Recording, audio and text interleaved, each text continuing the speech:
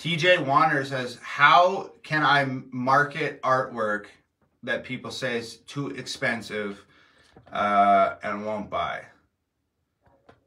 I mean, I don't know. That's a pretty broad question. Like, I guess if you're fucking gluing macaroni to a paper plate and you're selling it online for $750,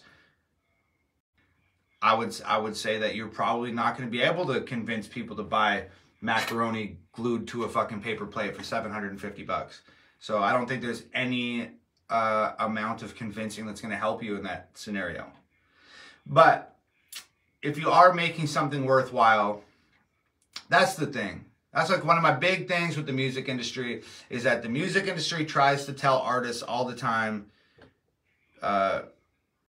people won't buy physical music. People won't buy physical art. It's got to be digital, and it's got to be streamable, and it's got to be this, and it's got to be that, and blah, blah, blah, blah, blah. And when you're like, oh, well, why won't people buy physical music anymore? And they say, oh, it's worthless. It's worthless. It doesn't mean anything to them. It's got to be digital. It's got to be consumable. It's got to be accessible and easy to get to, and blah, blah, blah. And it's just like, yo, first of all, shut the fuck up. Like, you can't allow other people to define your worth or the worth of your creativity. So I guess at the end of the day, if you want to glue fucking macaroni to a paper plate and sell it for $750, it's not a matter of convincing people to buy your macaroni paper plate, because not everybody's going to want that. But if you can find the group of people, who value your glued macaroni to a paper plate as much as you value your macaroni glued to a paper plate, that's like a tongue twister. If you can find the people that value those things the same way that you value them, then you'll be able to sell them, and it's not going to be an issue.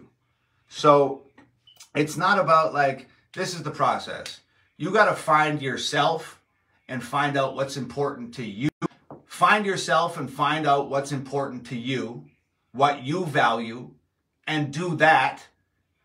And other people who have the same values and will when you find yourself, you figure out how to be your truth. And if your truth is macaroni glued to paper plates, or your truth is making music, whatever it is, find yourself, find your truth, and do that. And people will come to the truth. In a world full of bullshit, people are attracted to the truth. So find yourself, find your truth, and do that, and people will come. And that's it. And if your truth is macaroni glued to paper plates, if you love it, there's other people out there who love it. So just do you, and allow people to find you, and you won't have to convince people to pay. You won't have to convince people to pay money for your art. The people who love your art like you love your art will find you. That's the best advice I could give.